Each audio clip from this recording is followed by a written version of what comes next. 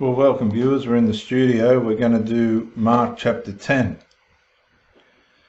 Wow, it's on divorce, so this is going to be full on. This will be very interesting, won't it? I'm going to make it as simple as I can because I'm just a simple person. Hopefully it's going to be enough for you, but anyway, we'll see what comes out of this.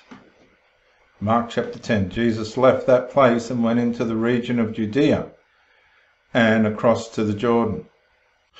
Again, crowds of people came to him. His popularity grew quick, didn't it? And as was his custom, he taught them. Some of the Pharisees came and tested him by asking, "Is it lawful for a man to divorce his wife?" Now there's some cleverness going on here. "What did Moses command you?" he replied. They said, "Moses permitted a man to write a certificate of divorce and send her away." Okay. Now we've got this conflict again about what was in the law and what's real. These people were bound by the law. There's no two ways about they were trying to keep the law. They added things to it and added things from it. My Greek teacher explained all this to me and I found it amazing, but it says, it was because your hearts were hard that Moses wrote this law. They said, "Moses permitted a man to write a certificate of divorce and send her away." Depending on the reason for the divorce, right? There had to be legitimate reason. Now, when you think about it, the structure that they had in the Mosaic law for marriage was pretty stringent. And for someone to ask for a divorce, let's just have a look. I'm going to read this. I found this just on the net. Divorce in the Old Testament. Probably help us a bit. I don't want to try and think I know everything. So, okay. Number 1. Subordinate position of woman. Woman among the Hebrews, as amongst most nations of antiquity, occupied a subordinate position. Though the Hebrew wife and mother was treated with more consideration than a sister in other lands, even in other Semitic countries, her position nevertheless was one of inferiority and subjection. Now this isn't uncommon in Christian cults today. The marriage relation, and not just cults, in normal Christianity as well. You get the two groups. You do get women that operate in ministry, and then you get Christians that think that shouldn't be happening and blah, blah, blah. The marriage relation from the standpoint of Hebrew legislation was looked upon very largely as a business affair, a mere question of property. A wife, nevertheless, was indeed in most homes in Israel. The husband's most valued possession was the wife. And I can understand that because mine is too. A wife, nevertheless, was indeed in most homes in Israel the husband's most valued possession or property. A wife, nevertheless, and yet while it is true the husband was unconditionally and unreservedly the head of the family in all domestic relations. His rights and now that doesn't make him right, but that was his position. His rights and prerogatives were manifest on every side. Nowhere is this more evident than in the matter of divorce. According to the laws of Moses, a husband under certain circumstances might divorce his wife. On the other hand, if it at all possible, it was certainly very difficult for a wife to put away her husband. Unfortunately, a double standard of morality in matters pertaining to the sexes is, at least, as old as Moses. Number 2, law of divorce. Deuteronomy 24, 1-4. The Old Testament law concerning divorce, apparently quite clear, is recorded most fully in Deuteronomy 24:1. A perusal of the commentaries will nevertheless convince anyone that there are difficulties of interpretation. The careful reader will notice that the renderings of the King James Version and Revised Version, British and American, differ materially. The King James Version reads in the second part of Deuteronomy 24:1, "Then let him write her a bill." The Revised Version has he shall write, while the Hebrew original has neither then nor that, but the simple conjunction and. So there is certainly no command in the words of Moses, but on the other hand a clear purpose to render the proceeding more difficult in the case of the husband. Moses' aim was to regulate and thus to mitigate an evil which he could not extirpate. The evident purpose was, as far as possible, to favour the wife and to protect her against an unceremonious expulsion from her home and children. Now, this is interesting because in the narrative, my Greek teacher taught me that the men were finding reasons that weren't legitimate but were authoritative enough to pass for reason to get a divorce. And they were doing this because they were meeting younger women and better women. And you see this today in replacing the older ones for a new one. Number 3, marriage, a legal contract. As already suggested, marriage among the Hebrews, as among most Orientals, was more a legal contract than the result of love or affection. It would be, however, a great mistake to assume that deep love was not often present, for at all times the domestic relations of the Hebrew married couple have been compared most favourably with those of other people, ancient or modern. In its last analysis, it was nevertheless a business transaction. The husband or his family had, as a rule, to pay a certain dowry to the parents or guardians of the betrothed before the marriage was consummated. A woman thus acquired could easily be regarded as a piece of property which, without great difficulty, could be disposed of in case the husband, for any reason, were disposed to rid himself of an uncongenial companion and willing to forfeit the mohar which he had paid for his wife. The advantage was always with the husband, and yet a wife was not utterly helpless, for she too, though practically without legal rights, could make herself so intolerably burdensome and hateful in the home that almost any husband would gladly avail himself of his prerogatives and write her a bill of divorce. Thus, though a wife could not divorce her husband, she could force him to divorce her. And we know those proverbs where Solomon said it's better to live on the corner of a housetop than in a home with a contentious wife. Divorce applicable only to wives. The following words of Professor Israel Abrams, Cambridge, England, before the Divorce Commission are to the point. In all such cases where the wife was concerned as the moving party, she could only demand that her husband should divorce her. The divorce was always, from first to last in the Jewish law, the husband's act. The common term used in the Bible for divorce is shilach or ishach, the rendering away of a wife. We never read of sending away a husband. The feminine participle, garusha, the woman thrust out, is the term applied to a divorced woman. The masculine form is not found. Garusha. Number 5, process and exemptions. The Mosaic law, apparently on the side of the husband, made it difficult as possible for him to secure a divorce. No man could unceremoniously or capriciously dismiss his wife without the semblance of a trial, in case one became dissatisfied with his wife. Number 1, he had to write her a bill of divorcement, drawn up by some constituted legal authority and in due legal form. In the very nature of the case, such a tribunal would use moral suasion to induce an adjustment, and failing in this would see to it that the law in the case, whatever it might be, would be upheld.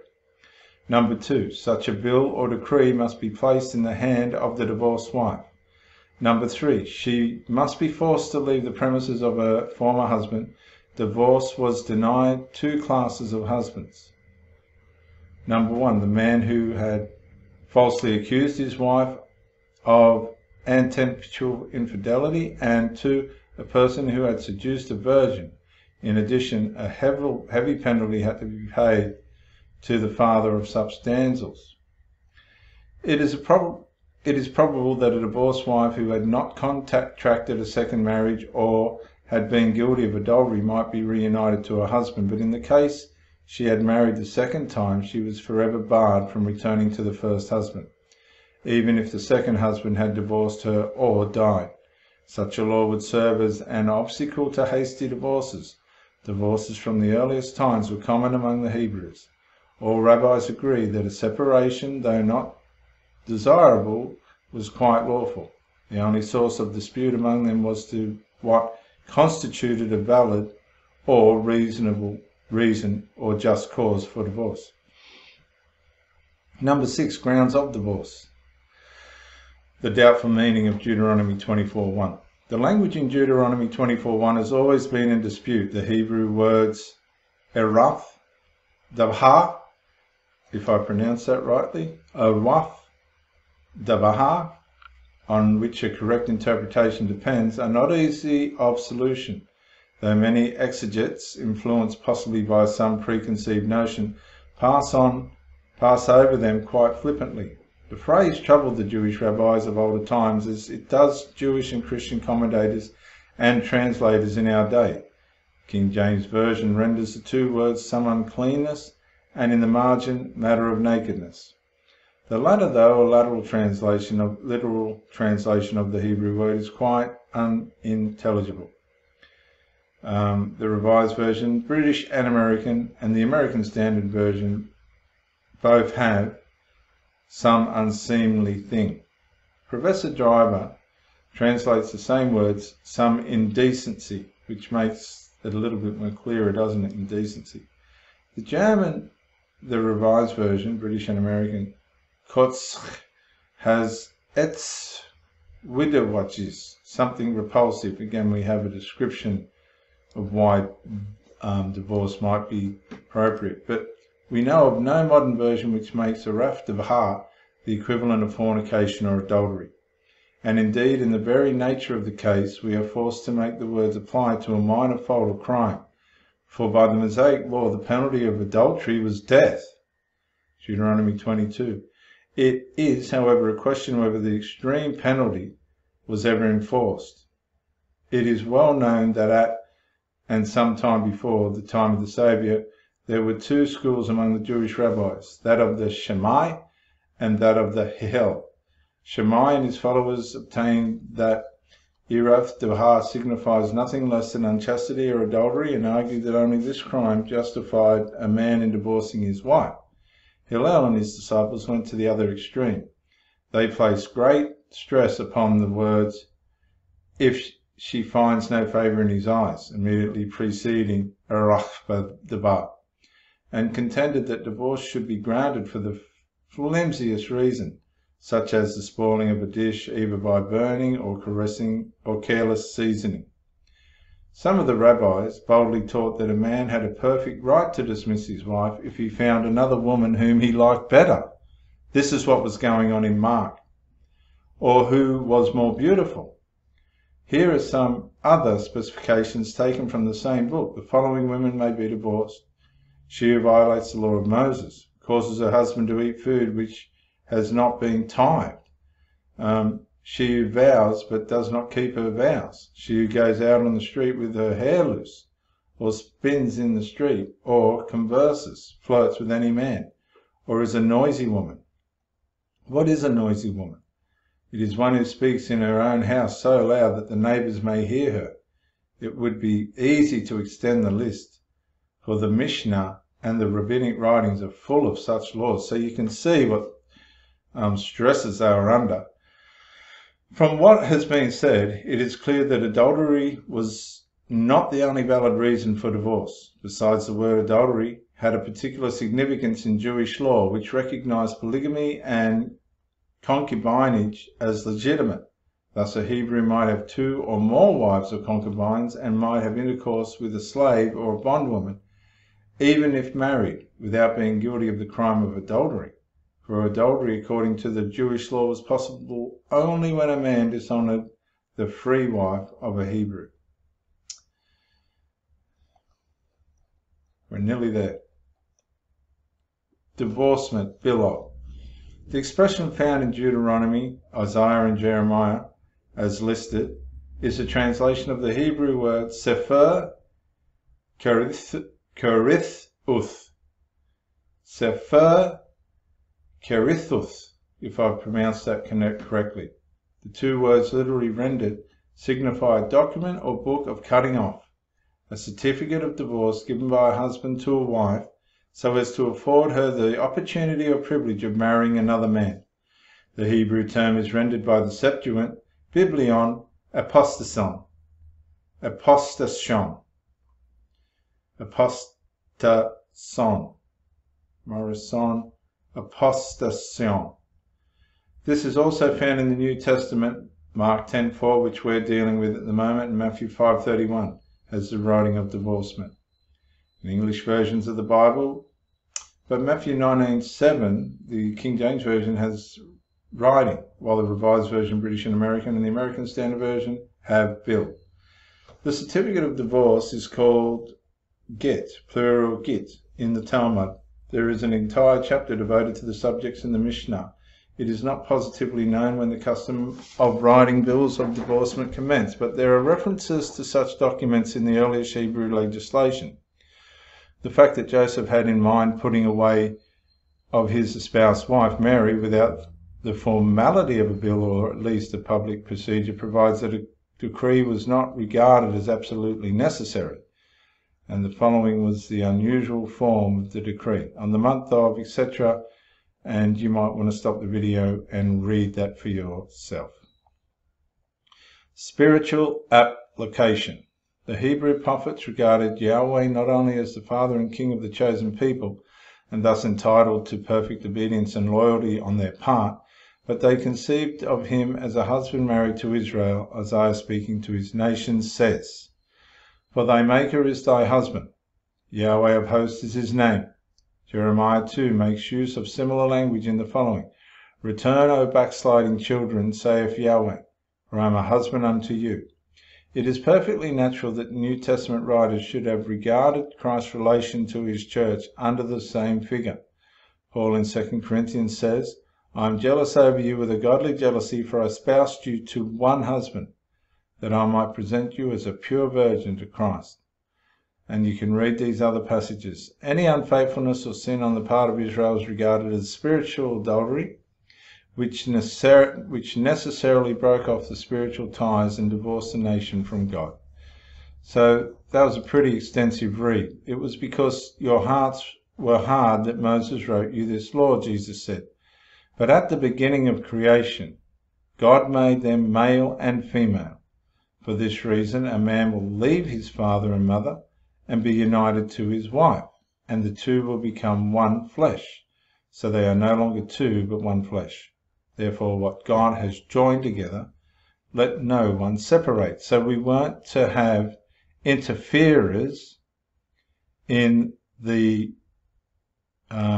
core of a marriage, but too often these days people are interfering in everybody's marriage, particularly churches and cults.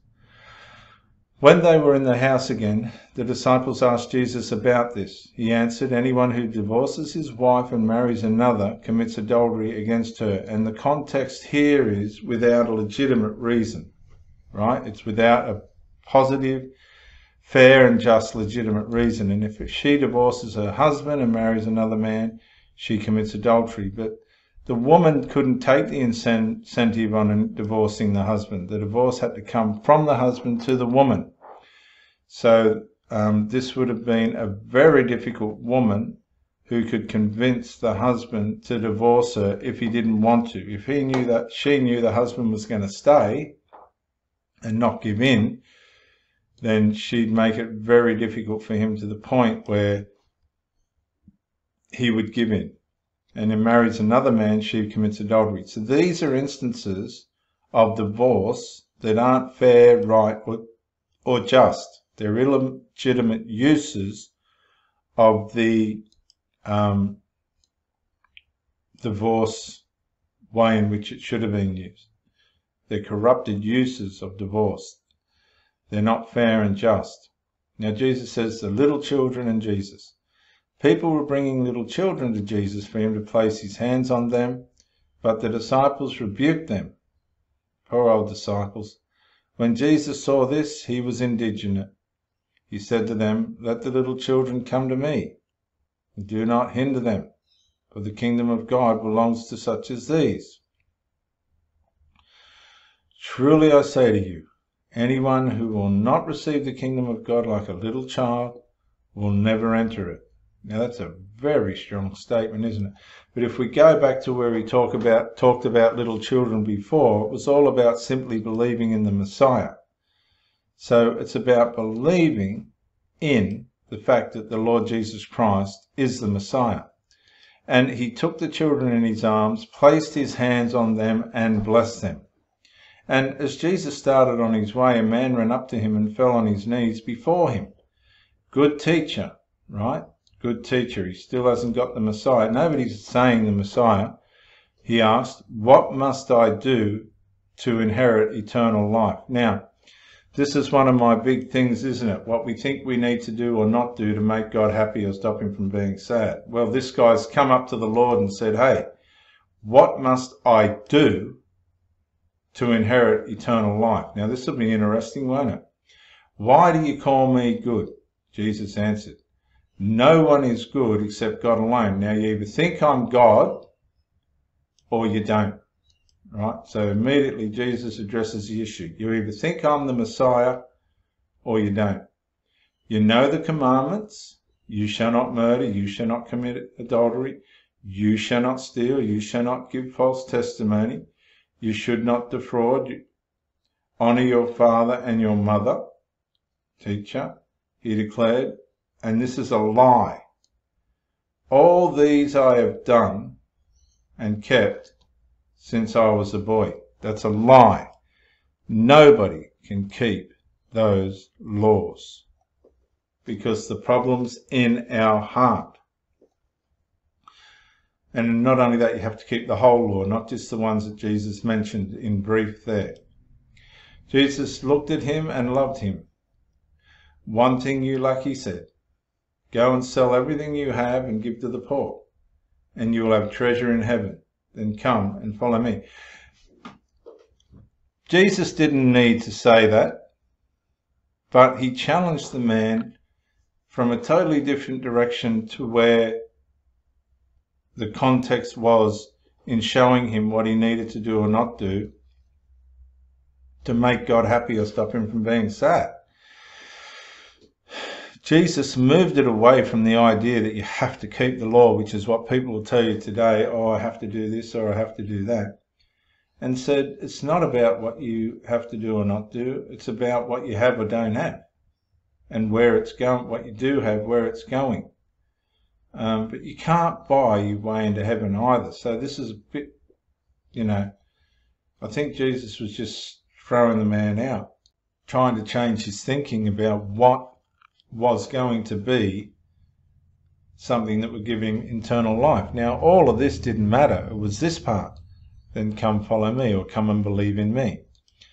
At this, the man's face fell. He went away sad because he had great wealth. Well, whether he had great wealth or not is not the problem because he didn't follow Christ anyway. You can have great wealth and follow Christ. This man couldn't find his way through that. Jesus looked around and said to his disciples, "How hard is it for the rich to enter the kingdom of God?" The disciples were amazed at his words. You know why they were amazed at his words? Because they had a money pot as well. They were fishermen. They were industrial men. But Jesus said again, "Children, how hard is it to enter the kingdom of God?" Not that hard. All you have to do is believe. It is easier for a camel to go through the eye of a needle than for someone who is rich to enter the kingdom of God. Now, if your richness is blinding you to believing, then true. But if it's not, then not. Because it's not about your wealth, it's about your belief. The disciples were even more amazed and said to each other, "Who then can be saved?" Because they had a lot of money themselves, believe it or not. They were pretty well off, these disciples, and not only that, Judas had the money bag, which had a fair amount of money in it as well. Jesus looked at them and said, with man this is impossible, but with God all things are possible with God. Then Peter spoke up, we have left everything to follow you. He's taken it personal.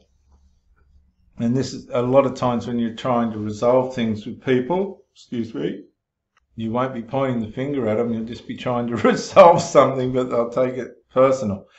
Truly I say to you, Jesus replied, no one who has left home or brothers or sisters or mother or father or children or fields for me and the gospel will fail to receive 100 times as much in this present age, homes, brothers, sisters, mothers, children and fields, along with persecutions for your trouble, and in the age to come, eternal life. But many who are first will be last, and the last first. And I believe that comment's there because the poor old Jews were stuck under the law and they were blinded, but the Gentiles just waltz in because Jesus makes a lot more sense more easily to the Gentiles than he does to the Jews, because it was more personal for the Jews, as it were. They were on their way up to Jerusalem with Jesus leading the way, and the disciples were astonished, while those who followed were afraid. Again he took the 12 aside and told them what was going to happen to him. We are going up to Jerusalem, he said, and the Son of Man will be delivered over to the chief priests and the teachers of the law. They will condemn him to death and will hand him over to the Gentiles, who will mock him and spit on him, flog him and kill him. 3 days later, he will rise from the dead. Then James and John, the sons of Zebedee, came to him. Teacher, they said, we want you to do for us whatever we ask. So do I. What do you want me to do for you? He asked. They replied, let one of us sit at your right hand and the other at your left hand in glory. Jesus said, you don't know what you're asking. Jesus said, can you drink the cup I drink and be baptized with the baptism I'm baptized with? We can, they answered. They had no concept at all of what was going to happen to Christ. Jesus answered them, you will drink the cup I drink and be baptized with the baptism I am baptized with. But to sit at my right hand or left is not for me to grant. These places belong to those for whom they have been prepared. When the 10 heard about this, they became indignant with James and John. Jesus called them together and said, you know that those who are regarded as rulers of the Gentiles lord it over them, and their high officials exercise authority over them. Not so with you. Instead, whoever wants to become great among you must be your servant, and whoever wants to be first must be first a slave. For even the Son of Man did not come to be served, but to serve and to give his life a ransom for many. Then they came to Jericho, as Jesus and his disciples, together with a large crowd, were leaving the city. A blind man, Bartimaeus, which means son of Timaeus, was sitting by the roadside begging. When he heard that it was Jesus of Nazareth, he began to shout, Jesus, son of David, have mercy on me. Many rebuked and told him to be quiet, which is not uncommon when somebody's trying to reach out to Christ. But as he shouted all the more, Son of David, have mercy on me, Jesus stopped and said, call him. So they called to the blind man, cheer up on your feet, he is calling you. Throwing his cloak aside, he jumped to his feet and came to Jesus. What do you want me to do for you? Jesus asked him. The blind man said, Rabbi, I want to see. And Jesus said, go. Your faith has made you well. Or go, your faith has healed you. Immediately he received his sight and followed Jesus along the road. Well, sorry if that went for a little bit longer than normal, but my goodness me. Again, we're seeing Jesus try and get across the message that he is the Messiah. We learned a little bit about divorce. This is Dr. Jason. Yeah, Dr. Jason Morrison, theologist again. I just want to say thank you for watching the videos, and I hope you got plenty of self-rediscovery and freedom out of it. If you watched it on YouTube, please share or like. maybe even comment. If you watch it on Facebook, like, comment, share. But most of all, get out and live. This isn't a rehearsal. You've got a one-off life. Don't let your loyalty and your faithfulness blind you to the life that you should be experiencing. Till the next video, thank you for watching, and bye for now.